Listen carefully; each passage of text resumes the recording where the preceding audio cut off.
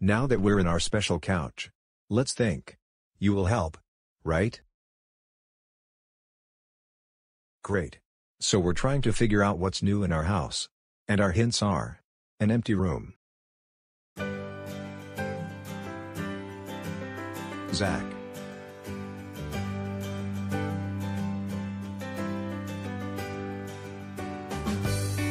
And a bed.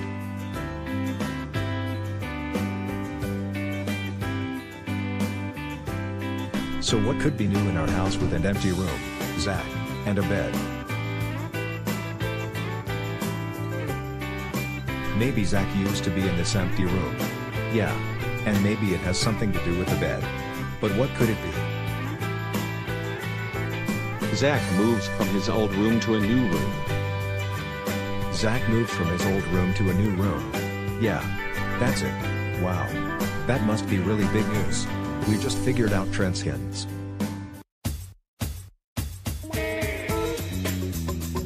We just figured out Trent's hints. We just figured out Trent's hints. We just figured out Trent's hints. Because we're really good. So Trent, is that what you want to tell me? Zach moved from his old room to a new room? Yes, it is, Jack. In fact, Erica and Zara have already finished it. So let's go see Zach's new room.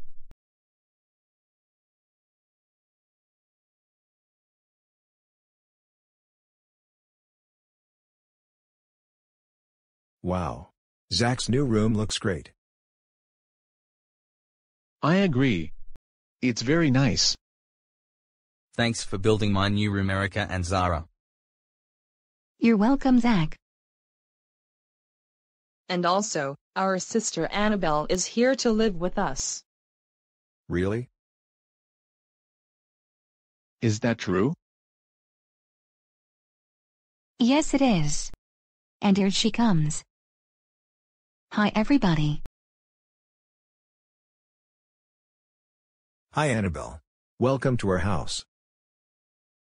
And also, your brother Zach has a new room. I can see that. I like your new room, Zach. Thanks, Annabelle. And I'm so glad that you're living with us. This is really big news. Zach has a new room. And Annabelle is living at our house. What a day.